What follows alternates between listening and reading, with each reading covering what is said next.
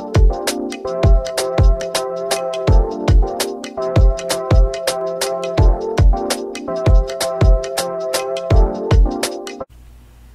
everyone, welcome back to my channel. I am Dr. Bern, and in this video you will learn how to add mixed numbers. Let's have the first example on addition of mixed numbers. This time we're going to add 4 and 1/4 plus 5 and 2/4. Let's have the first solution. So in this solution, we are going to separate the whole numbers from its fraction. So we will have 4 and 1/4 will be 4 plus 1/4. Okay. While for 5 and 2/4, we'll have 5 plus 2/4. Alright. So I hope you can follow. So this time we're going to combine the whole numbers, meaning to say we're going to group 4 and 5. So we'll have 4 and 5, and then we're going to group also the fractions 1/4 and 2/4. Alright. So what have you noticed with these fractions? Alright, they have the same denominator, and so these are similar fractions. And since they are similar fractions, then we can proceed to addition, and we simply have to add the numerator and then we copy the denominator. Alright, so 4 plus 5, that will give us 9, plus, okay, we will add 1 and 2, so 1 plus 2 over 4, and 1 plus 2 will give us 3, so we'll have 9 plus 3 over 4. Alright, but we can rewrite this one as, we can rewrite this 9 plus 3/4 as 9 plus 3/4. Alright, now let's have another solution. This will be our second solution. Okay, so let's have 4 and 1/4 plus 5 and 2/4. This time we're going to rewrite these fractions into an improper fractions. So how do we do that? Alright, so we simply have to multiply 4 times 4, okay, that will be 16, plus 1 in the numerator, and that will give us 17. Alright, again, we multiply 4 times 4, that is 16, plus 1 in the numerator, that will give you 17. Alright, so we have 17 over 4.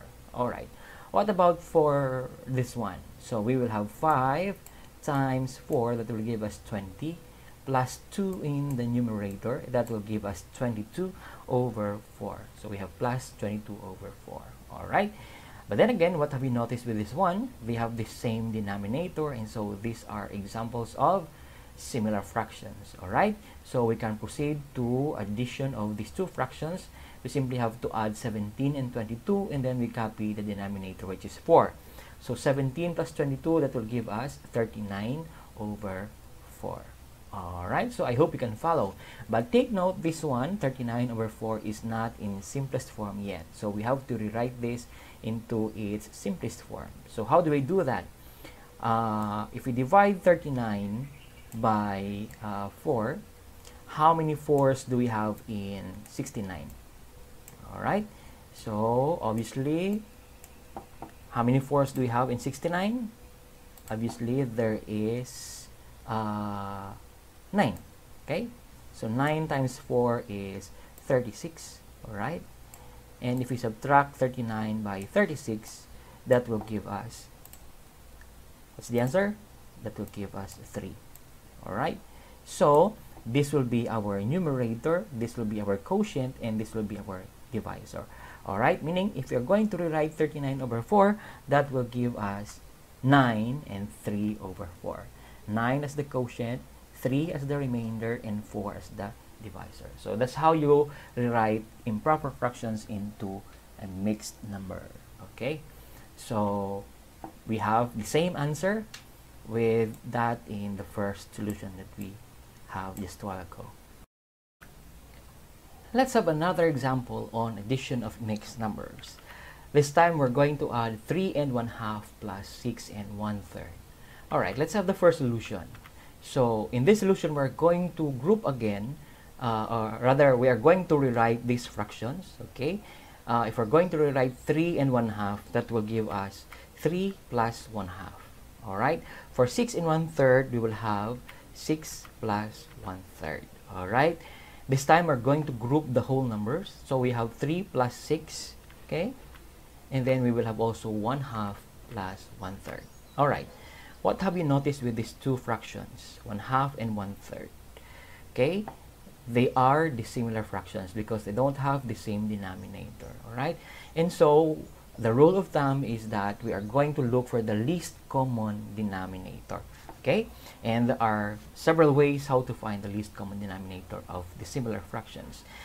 If you've watched my videos previously, I have a tutorial there on how to find the least common denominator or the least common multiple of the given fractions. Okay, but in here we're going to apply the shortcut that I have also demonstrated in my previous video on addition of fractions. Okay, and to recall, how do we do that?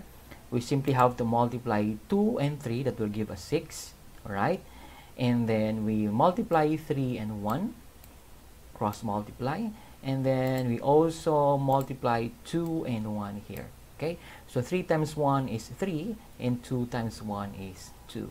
Okay, but 2 times 3 is 6. Okay, so if we're going to add 3 plus 6, that will give us 9, and then the result of this one will be 2 times 3 is 6, and then 3 times 1 is 3, 2 times 1 is 2.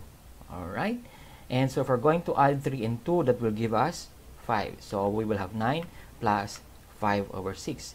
But we can rewrite this as 9 and 5 over 6. Alright, so I hope you can follow. Now let's have another solution. Okay, so this time we're going to rewrite these fractions, or mixed numbers rather, into an improper fraction. So how do we do that? Okay, so let's change the color of our pen. We simply have to multiply 3 and 2. 3 times 2, that will give you 6, plus 1 in the numerator. So 3 times 2 is 6, plus 1 is 7. So you have 7 over 2. What about for 6 and 1/3? Okay, to simplify 6 and 1/3, you multiply 6 times 3, that will give you 18, plus 1 in the numerator. So 18 plus 1, that will give you 19. Okay, and so we have 19 over 3. Okay, so again, what have you noticed with this one? What can you say about these two fractions? Okay, they are again dissimilar fractions, and so we need to find the least common denominator. But let's apply the shortcut that I have demonstrated again in my previous video on addition of fractions. How do we do that? We multiply the denominator, 2 times 3, that will give you 6. Okay, and then you multiply 7 and 3, that will give you 21, this one. Okay, and if you're going to multiply 2 and 19, that will give you 38. So this is it. Okay, 3 times 7 is 21, 2 times 19 is 38. Okay, and 2 times 3 is 6. Okay, and so if we're going to add 21 and 38, that will give you 59 over 6. Okay, but this one is not in its simplest form, so we need to rewrite this. So how do we rewrite this? So we have, how many 6 do we have in 59? Okay, so let's have that. 59 divided by 6. Okay, so how many 6 do we have in 59? And actually there is 9, or there are 9 6 in 59. Okay, and 9 times 6 is 54, so we have 54. Okay, and 59 minus 54, that will give us the answer of 5, and that will be our remainder. Okay, so this is the quotient, this is the numerator, and this will be our denominator. And so if we're going to rewrite 59 over 6, that will give us 9 and 5 over 6. Okay, this is the remainder. We have the remainder here, and this is the divisor, and this is our quotient. And what have we noticed? Let's compare that to the first solution that we have. We arrive to the same answer. Let's have another example on addition of mixed numbers. This time we're going to add 3 and 1/2 plus 6 and 1/3. Okay, let's have the first solution. So again, in this solution, we're going to group the whole numbers, and then we're going to group the fractions. So we will have 6 plus 3 plus 1/2 plus 1/3. All right. So what can you say about these two fractions? These two fractions, what can you say? Okay, if you notice, these are dissimilar fractions because they have different denominator. And so we have to rewrite this into a similar fractions so that we can add them. All right. So to do that, we add 6 plus 3, that will give us 9. So how do we rewrite this into similar fractions? Of course, we need to look for the least common denominator. But you can also apply the shortcut that I have shown in my previous video. And how do you do that? You simply have to multiply the denominator. 2 times 3, that will give you 6. Okay, and then 3 times, okay, let's change the color. So you have 3 times 1, okay, that will give you 3, and then 2 times 1, that will give you 1, that will give you 2 rather. All right, so 3 plus 2, that will give you 5, so that will give us now 9 plus 5 over 6. But of course, you can rewrite this as 9 and 5 over 6. All right, now let's have another solution. So again, in this solution, we're going to rewrite these mixed numbers into an improper fraction. So how do we do that? So we have 2 times 3, that will give you 6, right? 2 times 3, that will give you 6, plus 1, that will give you 7.